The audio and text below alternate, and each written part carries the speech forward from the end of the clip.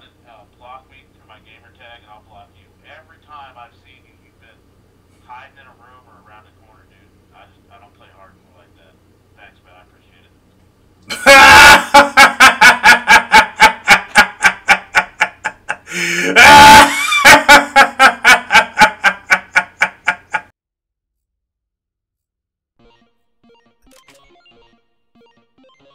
What's good, everybody? It's your boy Big Guns for Hire, bringing you a game of hardcore kill confirmed. And now that the honeymoon is over, let me give you guys my opinion about what I think of this game, Black Ops 3. Now, like I said, the honeymoon is over. There's no, all of the excitement is died down. We went through the beginning of the game when it first came out. We just finished the Christmas news stage. So we pretty much settled a lot of us prestige. Some of us prestige like already about 5th prestige or whatever. So we pretty good settled in the game. We know how to play the game. We pretty much got the camping spots already set, and we're feeling good, you know what I'm saying? We're feeling good right now. So I think it's a perfect time right now to give you guys my opinion about the game. Now right off the bat, I believe that this is the best Call of Duty to come out since Modern Warfare 3. Although Ghost to me is better in a sense of playability and the way the heat detection and the way the game the heat detection and the balance is the most balanced game. Ghost it doesn't have a high playability value because the people just don't find it boring.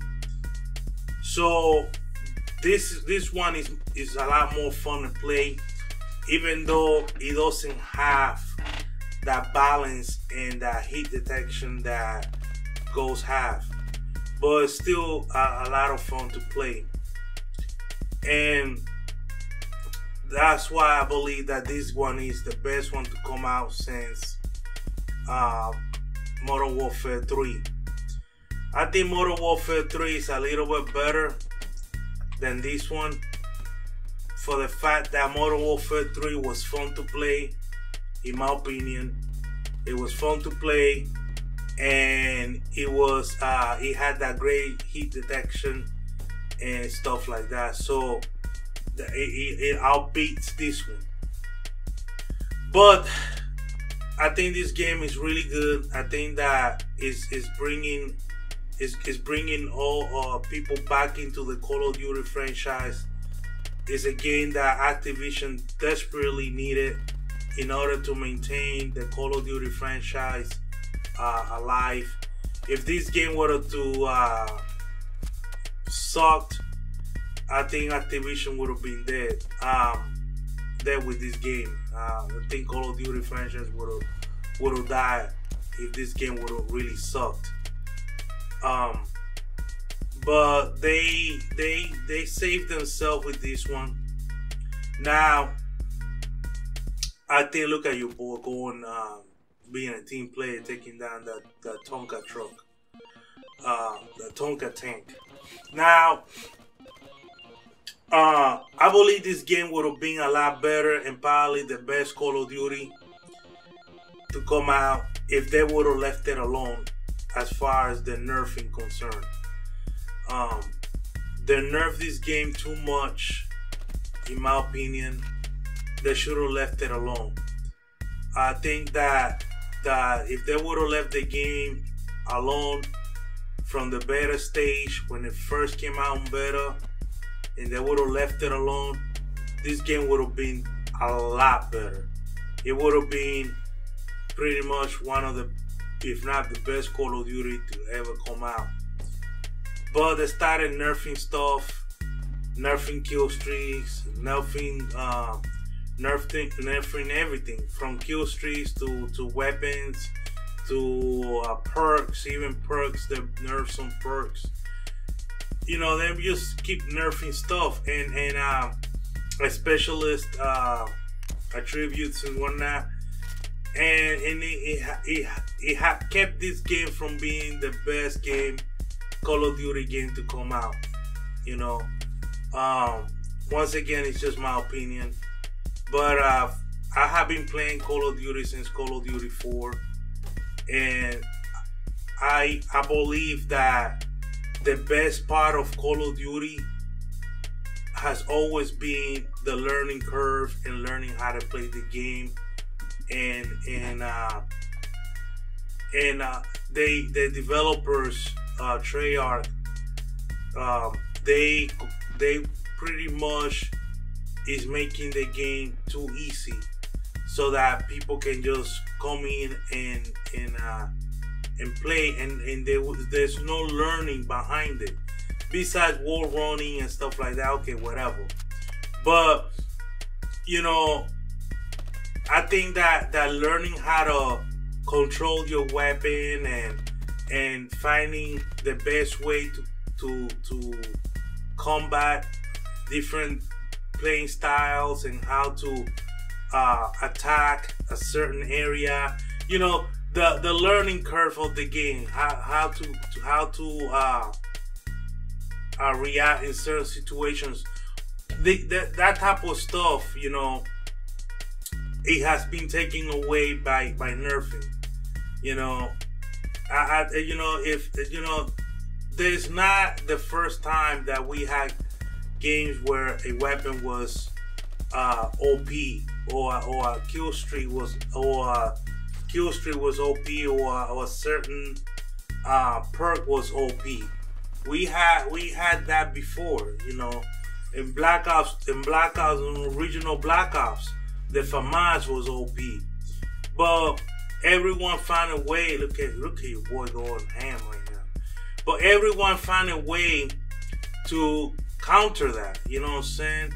Counter goals, counter the FAMAS. The same thing with Black Ops 2 when it came out. There was weapons that were OP, and we found a way to counter them. And you know, the target finder was OP. For people believe it was OP. You know, we find a way to counter that and be able to continue to play and do well. You know, but like I say, this game, all in all, the game is better than Advanced Warfare. It is better than Ghost. It is better than Black Ops 2. So I think it's a good game. I think that we're gonna have a good Call of Duty year. And I think that this is a game that a lot of people gonna play past the even when the next Call of Duty comes out, because you know, there are a lot of rumors. You know, a lot of people say that the next Call of Duty is gonna be Ghost 2, and I think that title right there is gonna turn off a lot of people. People want to continue to play this. I think it will be a very silly, stupid move by Infinity Ward to do this. You know, but if that's the case, you know, I'm gonna buy it and I'm gonna play it, because like I say, I think that Ghost wasn't as entertaining. But I believe that even if they make Ghost 2, they had hired back the guy behind Call of Duty 4, one of the guys behind Call of Duty 4 and Modern Warfare 2.